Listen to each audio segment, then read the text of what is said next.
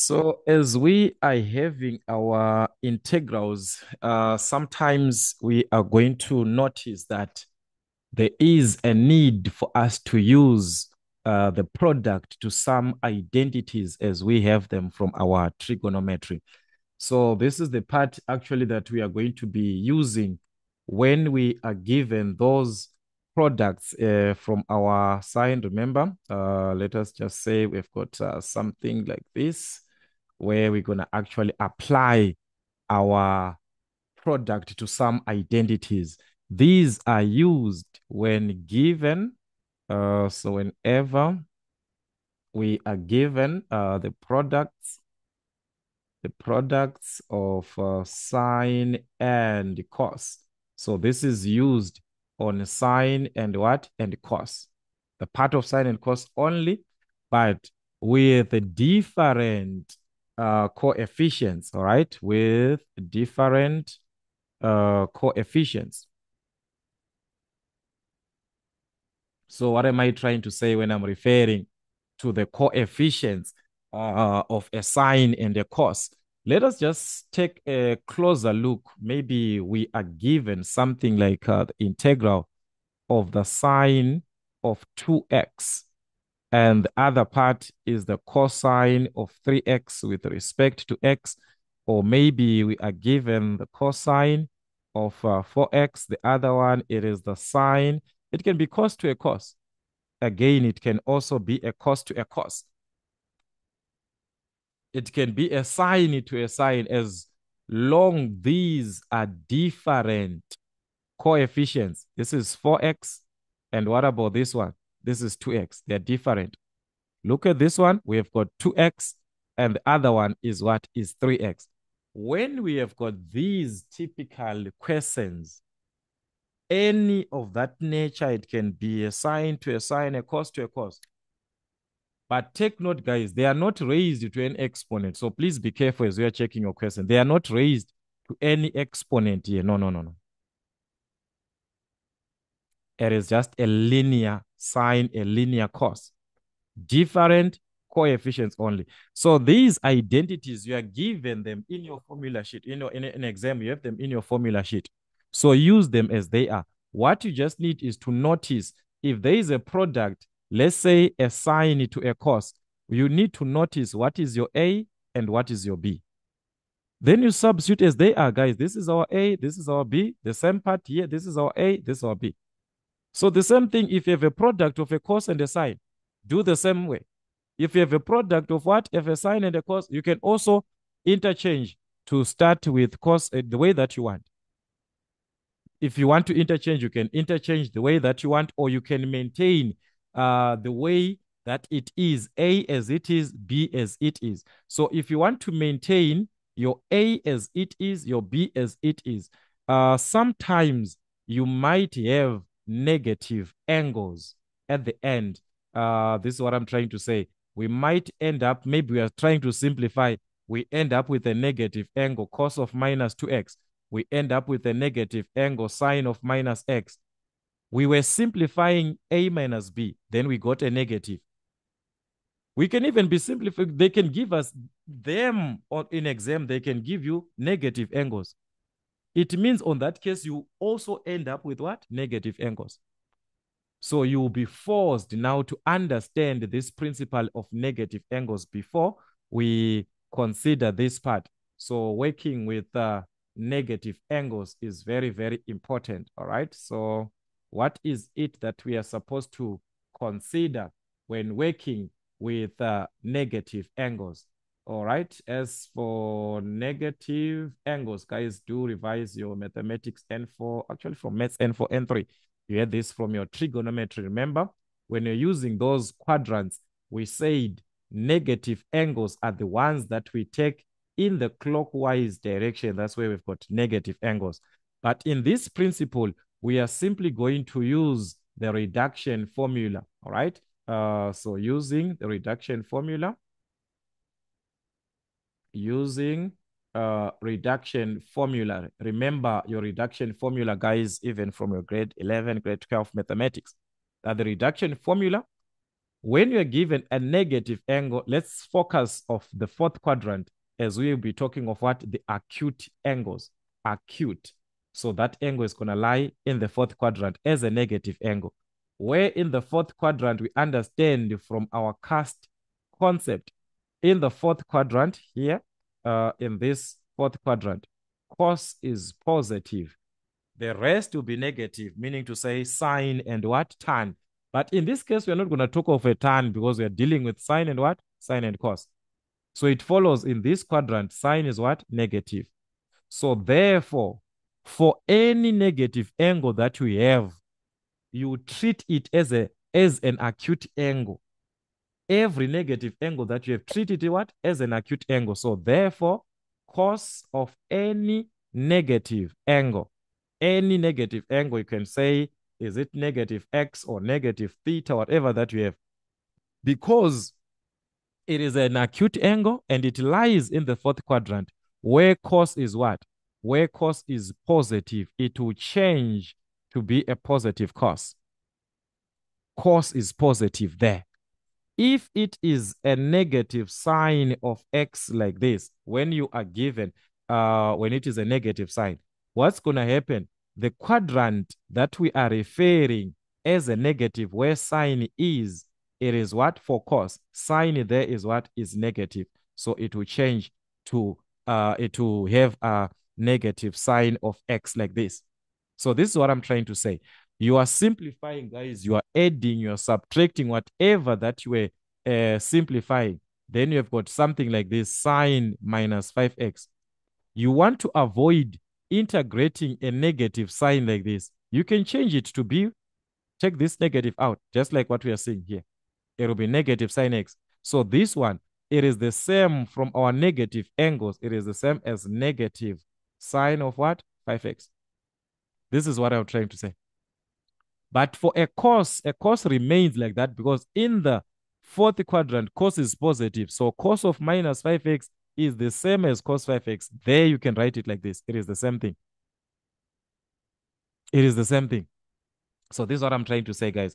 All right. Anyways, without wasting much time, guys, we just need to look into typical questions, what I just need us to have the basics. Then we work out as many questions as we can on individuals, do many question papers, and also join membership for more classes to come if you've got questions pertaining your mathematics N5. That is the right thing for you to do, to join membership so that you can have more questions answered, because on that platform, we have questions to be answered, questions to be done, a lot of questions, revisions there, and also you can benefit the online classes as they are being done. For those who are doing online classes, we bring those classes to the membership so that you can have some of the concepts that are important in your revisions, in your syllabus. Not to say we offer classes for membership. I'm saying online classes that are being done by others. Some of those classes, I bring them to you so that you can have an idea of what is happening in your syllabus, in your revisions. So those are some of the benefits that you can have of being a member of MathZone African Motives. So anyways, guys, without wasting much time, I'm just going to look into this example. The sine of 3x times the cosine of 2x, as we are given these are linear, but being a product of a sine and a cos with the different coefficients. This is the major part. With the different coefficients, they are different. So what are we going to do if they are different like this? We are going to apply the identities product to what? To sum. We are given a product here. We want to change it to a sum. So what is it that we have? You have to consider the trigonometry that you are given. It's a sine times a cos. Sine times a cos. So where do we have that concept where a sine multiplies a cos? Here it is sine times a cos. So we are supposed to figure out what is our A and what is our B from there. In our case, we're going to just take this one. We can, if you want to avoid working with the negatives, you want to avoid having these negatives, you can choose a bigger value. A is supposed to be a bigger value. So A is supposed to be greater than B. So in any case that is not that way, you have to change, guys. Let's say the cos was having a bigger value. Let's say it was sine of 2x. Let's say it was sine of 2x cos 5x like this. And you see that if you use this one as your A and this one as your B, where you are going to have A minus B, what's going to happen? It will be 2x minus 5x. You get a negative. So you can avoid this by rearranging this to start with a cos. You can write as cos what? 5x times what? Sine 2x. It's still one and the same thing. We haven't changed anything. Remember, A times B is same as B times A. So rearranging inside of that integral so that our A is bigger than our B is not a problem at all. If you want to avoid what? A negative in your simplifications. That is up to you. But you can just work as it is, guys. As it is, you can just use your A like your B, even if there's a negative. But in our case, this one was fine because A is bigger than what? A is bigger than B. So we are going to simplify, guys. What is the corresponding identity where there's a sine and a cos? A sine and a cos, we're going to use the first one, this part. So this is the identity that I'm going to have sine A cos B. So we saw that from this identity, the sine of A. So we're just going to try to simplify it aside.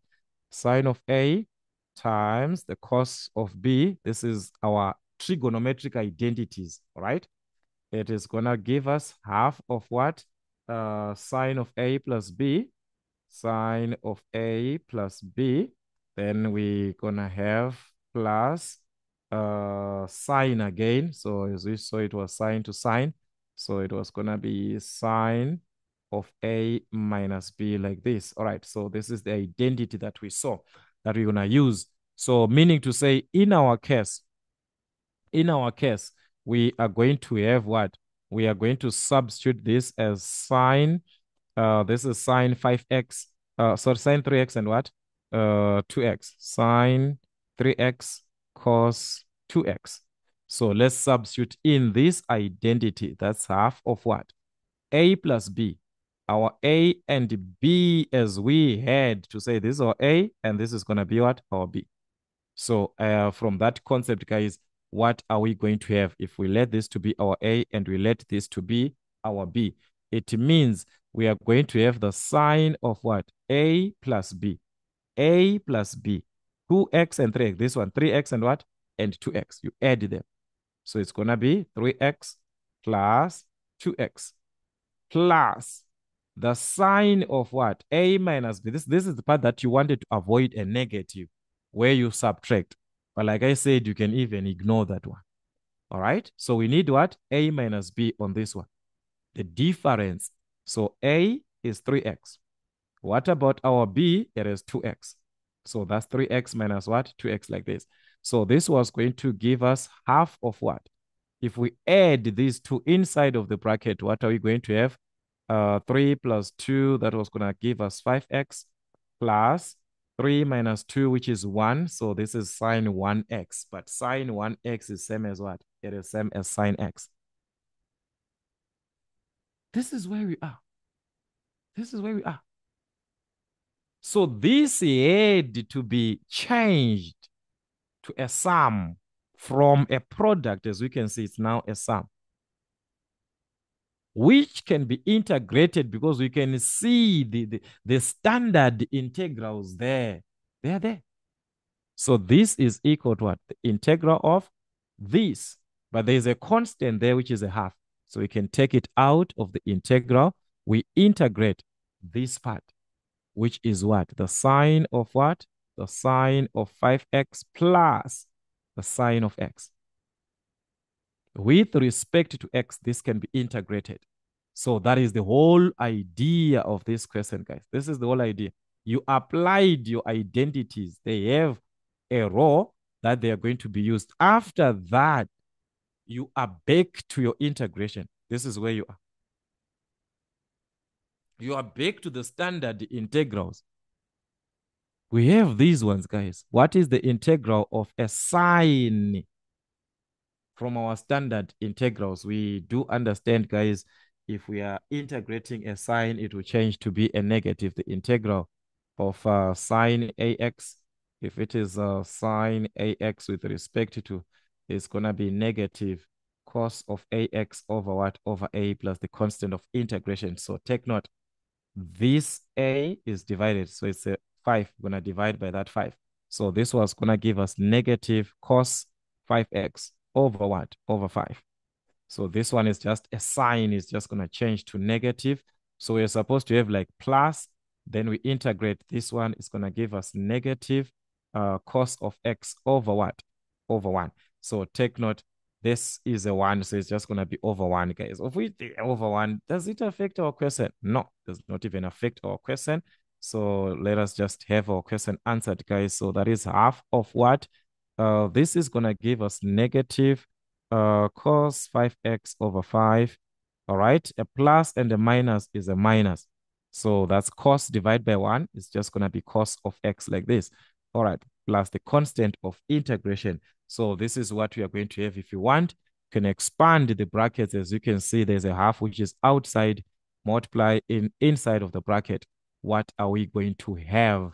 So that is, remember, when multiplying a fraction, it's numerator to the numerator 1 times this, which is negative cos 5x over 2 times 5, which is what? Which is a 10. You do the same thing, 1 times the cos. Remember, this one is just the cos of x over 1. The one that we removed there is this one, it's over 1. So you multiply the numerator to the numerator. 1 times minus cos of what? Of x. Everything over what? 2 times 1, which is 2, plus the constant of what? Integration. You are done. So these are the typical questions, guys, that you might be given where you are to use these products. So I want you to work out as many questions as you can, just trying to apply this concept, of which I have done like question papers. So now go through question papers. I've done even those questions with negative angles, only that for you guys, you wanted to know the basic view of all the identities which are to be used whenever you are to use what? Whenever you're given a product of sine and cos with different coefficients, and also application of the negative angles. Make sure that you go through that. But for more questions, guys, make sure that you do join the membership, so that if you have a question in mind, a question that you think that this one can benefit you in your revision, or a specific part that you think is going to benefit you in your revision that you do not understand, that is the major part of joining membership, so that you can ask that part wherever we've got time. We're going to work on that specific section on its own, or specific question that you have sent us. So this is it, guys. Till we meet again.